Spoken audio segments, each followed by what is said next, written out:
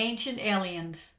The following was inspired by History Channel's Ancient Aliens series, providing us with an explanation as to who they were according to the ancient spiritual knowledge given to us in the Holy Bible.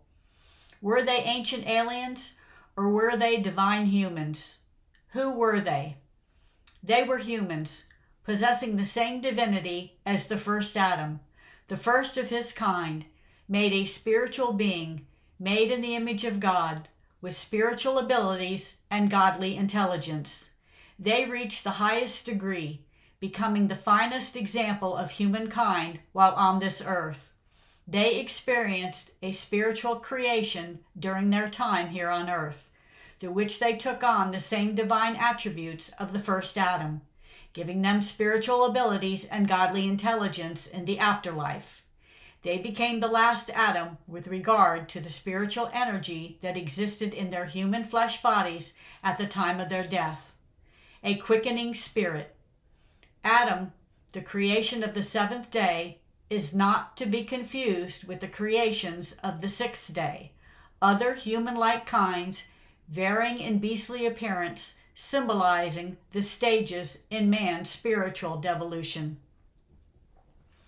The first Adam became a human being through the adding of physical flesh. The last Adam becomes a spiritual being through the removal of spiritual flesh through a spiritual circumcision. They are those who overcame that which formed this flesh that cannot be seen, restoring a spiritual energy that cannot be measured, becoming pure spirit with regard to their spiritual essence while still living in their physical flesh body. Why did they come? They desired to return to the place of their physical existence, where they had received and applied the spiritual knowledge left by their ancient ancestors, encoded in our sacred text, ancient writings, encrypted in our ancient ruins, understood by those whose motivations were pure. They followed the ancient instruction, completing the spiritual works, receiving the spiritual seed, receiving the highest degree of spiritual life in the spiritual realm, an existence without limitation. They go where they want, when they want, at will. They are time travelers, having the ability to go forward and backward in time, having power over the physical laws of the third dimension, demonstrated by the second Adam, who walked on water and raised the dead. What did they leave behind? They left behind spiritual knowledge, the Holy Bible being the source of this knowledge, its mysteries opened up through an understanding of its symbolic code, which has preserved this knowledge for what the Bible calls the end of days. Our ancient ruins, through the measures found within their very construction, stand as monuments to this spiritual truth. The number 72 is found in the construction of the Forbidden City. The number 144 in the construction of the Great Pyramid, referring to spiritual measures of the mind and heart. As the Holy Bible has been misinterpreted, so too has the knowledge left behind in the form of symbols engraved in our ancient ruins. It was never to be about sacrificing human hearts and innocent children, demonstrating a beastly obedience to a carnal interpretation. The spiritual knowledge of God's Word instructs us to sacrifice the spiritual impurities of our own heart, which are responsible for destroying the pure essence that existed in us as children, impurities that limit us in this life and in the afterlife. Where did they go? They went wherever they wanted to go, having no limitations, able to move through three states: spirit, glorified, physical, at will, needing no physical mode of transportation. There are two distinct types of beings in the Holy Bible. In the story of Abraham, we have three men, appearing and disappearing as if into thin air. We find this quality or ability in the story of Enoch, who was and then was not. They became spiritual beings in the afterlife by removing all spiritual flesh in this life, their mode of transportation being their minds.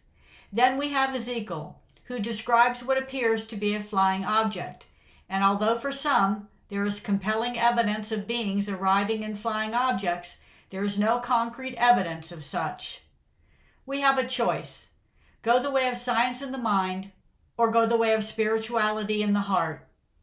Being made in the image of God, we have an innate desire to understand and experience the things of the Spirit, the things we cannot see. One can use science to measure sound and vibration, some using the science of sound to experience states of consciousness and activity of the mind. Mantras and prayers fall under this level of sound and vibration. Then there is a sound that cannot be heard and a vibration that cannot be felt, taking place at a subconscious level, an activity of the heart. Two distinct paths, one through the mind, the other through the heart. Only one leads back to our spiritual origin of spiritual abilities and godly intelligence.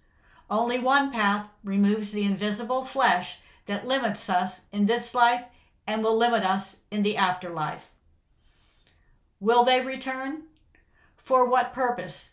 To teach us some great spiritual truth? They already have, demonstrating their spiritual abilities and godly intelligence through their very constructions, astounding the learned minds of our time.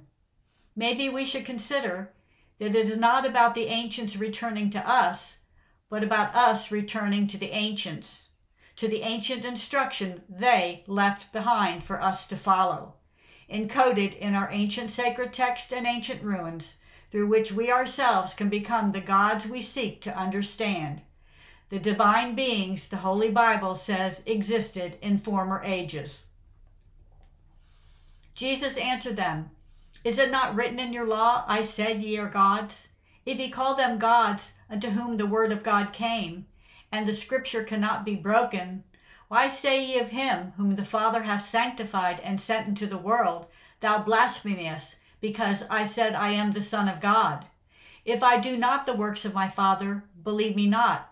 But if I do, though ye believe not me, believe the works, that ye may know and believe that the Father is in me and I in him." The instruction through which one becomes a God.